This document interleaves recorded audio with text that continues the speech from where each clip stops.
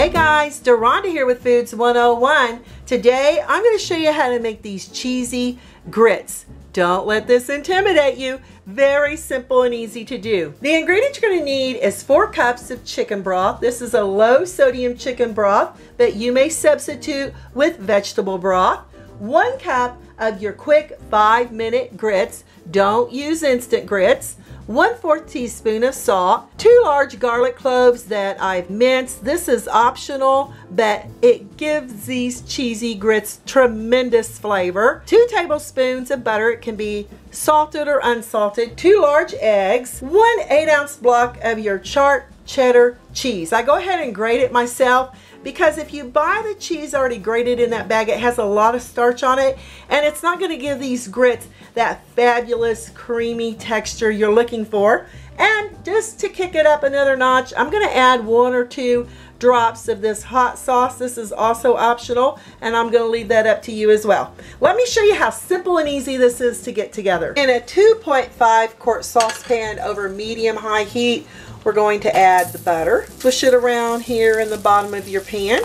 We're going to add the garlic. Cook this for about 30 seconds. You want to be sure not to burn the garlic. That smells so fabulous. Add that 4 teaspoons of salt if you're using it. And again, that salt is optional. I'm using a broth all at once.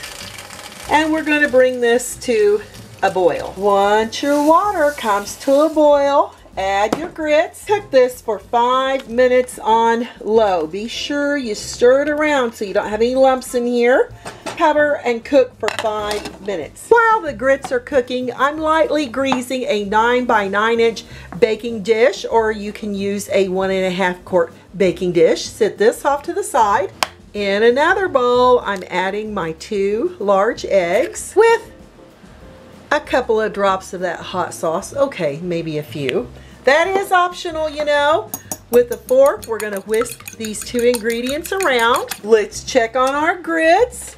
And that looks perfect. And at this point, you want your oven preheated to 375 degrees Fahrenheit. Before we add our eggs, we're going to temper it with a little bit of our grits, because we don't want our eggs scrambling in the grits. You want it that pale yellow before you add it to the grits. That way you know your eggs are really well mixed. And we're going to stir it in just like this. Alright, make sure you get it all out of your bowl there. Keep stirring it around until you get your eggs well incorporated into your grits. And then at this point, we can start adding handfuls of cheese at a time. We're wanting it to melt before we add it to our baking dish. Always recommend you grate your own cheese when baking and cooking if you want a rich, creamy texture on your food. Oh my gosh, it's going to be so delicious, and I can smell that garlic. And by the way, that garlic is optional. I'm going to leave that up to you whether you want to add it or not. Now, this is ready for its prepared baking dish. Add it all at once.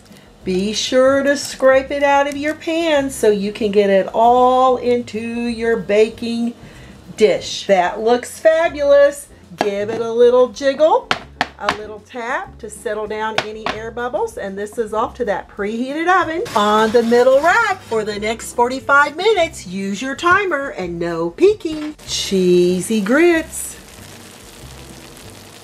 Look at them sizzling. Oh, and it smells so good.